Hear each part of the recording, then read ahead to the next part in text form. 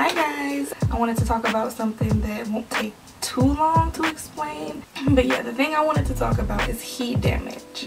If you guys haven't seen my heat damage in Big Chop number 3 video, I'll have that linked in the description box below. But basically, you know, I just explained that I had heat damage and I cut it off in that one video, and I've been getting certain comments about how heat damage is a myth and that it was unnecessary for me to cut my hair and all this other crazy magical stuff that people have in their head. Let's start off with the fact that your hair is dead. The hair that comes out of your head, all of this, is dead cells, dead hair. There's nothing alive about it. When you cut it, you don't feel anything because it's dead, you know? And we only do things to our hair to style it, basically. And since it's already dead, the proteins and keratin and all that that's already in the hair, you're not going to get any more of it. So once it's damaged, it's pretty much gone. So that's why we use products and stuff to try to keep those protein bonds and keratin and all that good stuff in our hair for as long as possible. Because over time, whether you're doing a lot of damaging stuff to it or not, over time, your hair is naturally going to get damaged from weather factors, from just daily wear and tear of your hair just being exposed to the world. So it's gonna get damaged anyway. It's just trying to keep it all there for as long as possible, so you know you can keep your inches. Since your hair is already dead, for your hair to be able to revert back to its normal state, it would have to be alive. I can take these scissors and I can cut my arm right now. It's gonna bleed, whatever. I damaged my skin, but guess what? A week later there'll be a scab right there. That's my skin reverting back to skin and not scab. The scab will fall off. Your hair is not skin. Your hair is not alive. My skin is alive. Cells, you know, fall off your skin every single day and they're being replaced. No cells are being replaced in your hair. It's once you do something to it, it's done. So yeah, your hair cannot revert back. It's just not gonna happen. The reason why heat damage is permanent is because it's a physical change, like on a molecular level. This physical change that occurred when you got heat damage is you broke down your protein bonds. You know, the structure of your protein, which for our hair is keratin. Keratin melts at 315 to 335 degrees Celsius, which is also 419 to 455 degrees Fahrenheit. That's when keratin will melt, and however the keratin melts on your hair, which if you're straightening your hair, the keratin is melting, you know, melting your hair straight. So when you go to wash your hair, that's the way the keratin melted and you have heat damage. Your hair is going to stay straight or wavy or however it melted. And sometimes, you guys, this heat damage isn't just one time like mine. Well, mine might not have been one time. It might have been just because I got my hair straightened twice with that amount of heat or whatever. It just took me a whole another year to get it straightened again, but it was probably already, you know, slightly damaged from the first time. But yeah, all heat damage is not just gonna happen one time. It can happen over a period of time. Like if, you know, you're straightening your hair, let's say every 2 weeks. Every 2 weeks, you know, you're straightening your hair, you're breaking down your keratin bonds or whatever, but it's not drastic, so your hair, you know, still reverts back. So let's say week 2, you go to straighten your hair, it's fine, it reverts back, whatever. Let's say you lose 2 bonds. We're gonna call, you know, the keratin, protein, all that, we're gonna call them bonds. You straighten your hair on week 2, you lose 2 bonds, so you have 2 bonds missing. That's not that bad. You still have plenty more. Okay, week 4, you straighten your hair again, you know, nothing's wrong, you lose 2 more bonds. So now you have 4 bonds missing. Again, let's see. You see a little change, but your hair still reverts back to enough for your liking. Let's say that. Week 6, you're straightening your hair again. Okay, you lose 2 more bonds. Now you have 6 bonds missing. okay, your hair is not styling how it normally does. You're like, my twist out usually be popping by now. Like, what's the problem? Week 8, you straighten your hair again. You lose 2 more bonds. Now you have 8 bonds missing. And your twist outs look like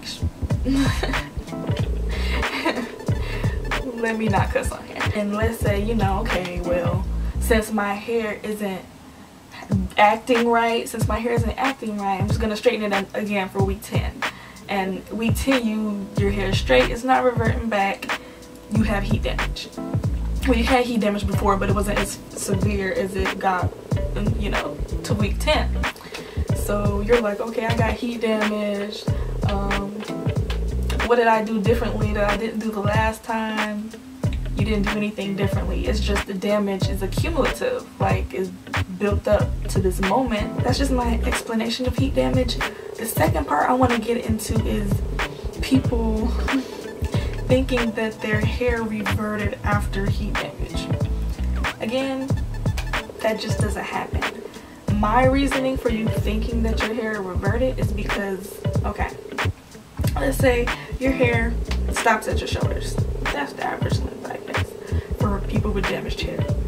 Your hair stops at your shoulders and you have heat damage, you know, like to here. This hair is gonna break off. It's breaking off, but your hair at the roots is still healthy. You haven't got a chance to damage that yet. So your hair just growing out here and breaking off here, which leaves your hair at this shoulder length. Now you know, lay off colors and heat product or heat appliances, you know, for like 6 months to a year, and you realize, okay, all of my hair is good and natural and healthy. It reverted back. It did not. All you did was grow out your hair and all of the damage broke off little pieces at a time. Not for you to, you can't notice when your hair is breaking off. It's a couple of hairs at a time. It's every single day. It's probably throughout the day. It's something that you don't notice because you see yourself every single day.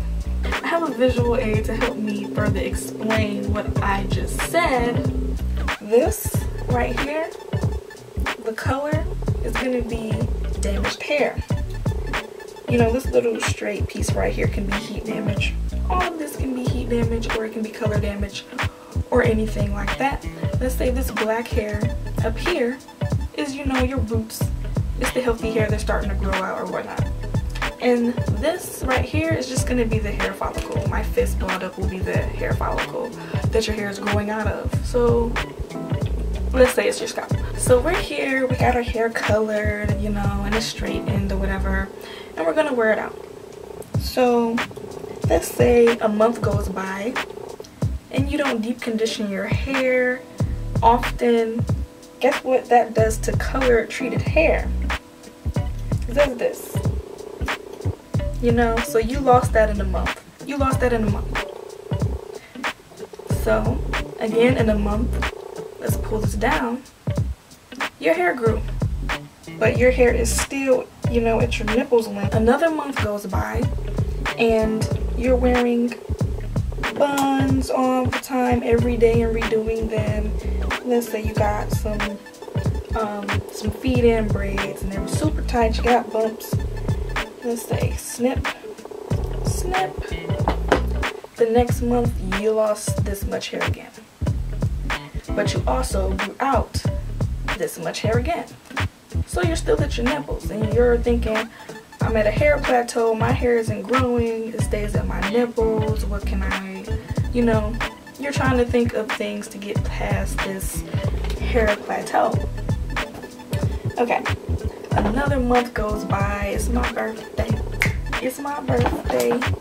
Yeah, we got that weave installation with the glue lace fronts, and you neglected your hair all while that was in, so snip, snip.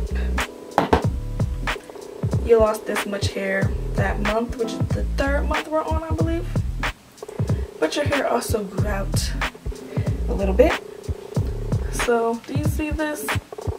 Now you have this much hair damage, still that's attached to your hair that's still holding on for dear life, and you have all this new, beautiful, healthy hair.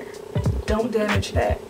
Okay, all of this will be easier if you do what I did, and at this point just cut all that damage off, and I don't have to go with the daunting task of all that's going on right here.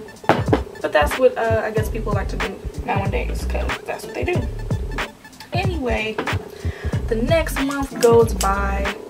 It's Valentine's Day. You and your honey are doing what Valentine's Day people do. You didn't wrap your hair up that night. Snip, snip. You lost that much hair, but that month you grew that much more hair. And you won't lose that much hair just from not wrapping your hair up one day. You know, I'm just trying to fast forward these events. That's from not wrapping your hair up at night, you know, constantly. Let's say 2 whole months go by, you don't wrap up your hair at all, and it's rubbing up against the couch, it's rubbing up against the car seat, it's rubbing up against your child who's pulling it. 2 months go by, you lost this much hair. 2 months also go by and you grew this much hair. So again, you're still at your nipples, you're still at your plateau, and you're thinking my hair isn't growing. It is growing, it's just breaking off as fast as it is growing out. Let's say you've just been enjoying your hair lately. You're like, why do I have all this hair if I can't enjoy it? I'm wearing twist outs every day. I'm wearing cute buns, the middle braid. I'm gonna swoop my edges, I'm slick them down. Laid, honey. Yup, it's laid, boo. You killing it. You killing these hoes, okay? Yep. While you were slaying and killing these hoes, or which have you, because I don't like calling people that, but yeah, while you were doing that, you were killing your hair too. So that's how much you lost, but this is how much you gained, which is still at your nipples. But guess what? Now all of your hair is healthy, and well, if you weren't adding to the damage, because not only when you don't trim off your hair, the damage will travel up, but I don't feel like going into all that, and I don't feel like putting on more makeup to travel up this strand. But anyway, I don't want to get all that on my shirt. Your hair is here and it's fully healthy, and you like, oh, see, that girl, that Asia Char, she didn't know what she was talking about. I waited a whole 1.5 years. I got my hair, it's reverted, it's healthy, but you've been at your nipples, or you know, you've been at the same length for this whole 1.5 years. You were saying that your hair was reverting. That's a sign that Asia knows what she's talking about. All your hair did was grow out. You transitioned. This is transitioning. You transitioned the damage out because you didn't cut it as soon as it happened. All it did was fall off. It broke off at the same rate that your hair is growing out of your scalp. So guys, I hope this video was helpful and informative, and that at least one person learned from it. I hope you all enjoyed the video. As always, like, comment, share, and subscribe, and I'll see you guys all in the next one. Bye.